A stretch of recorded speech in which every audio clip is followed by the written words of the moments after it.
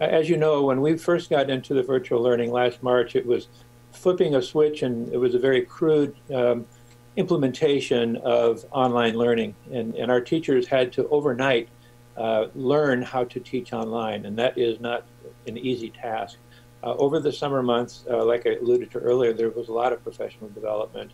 We've improved our learning management platform. Of course, the teachers are learning that system as they're using it.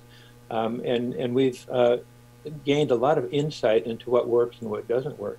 Moving forward, we have a committee right now at our high school, West Bloomfield High School, and it's really a return to learn for the high school once our area gets in a phase where it's safe to bring students back. And that committee, they're looking at everything about high school. What can we use when we reopen that is working now? What can we maybe not go back to? And I'm going to say, let's take a look at the start time. Historically, our high school started at 7:03 a.m.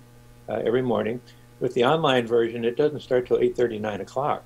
The feedback that we get from students is that they love sleeping in. Their biological clocks are geared to not 7 a.m. being in a seat in the classroom, but just maybe waking up. And so we're going to be looking at our start times. Also, teachers are also looking at what they're doing instructionally.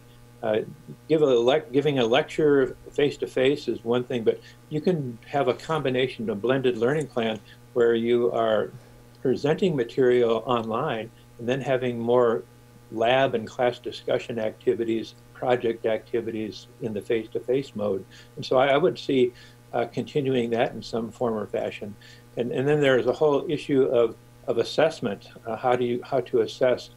One of the things that I'm hoping to come out of this at the state level is that we get away from the high stakes testing and trust the teachers in the school districts in our state to assess students' learning, as opposed to giving MSTEP or some other test. Just what is important for learning, and what can we do to increase student achievement as opposed to filling in bubbles on a piece of paper.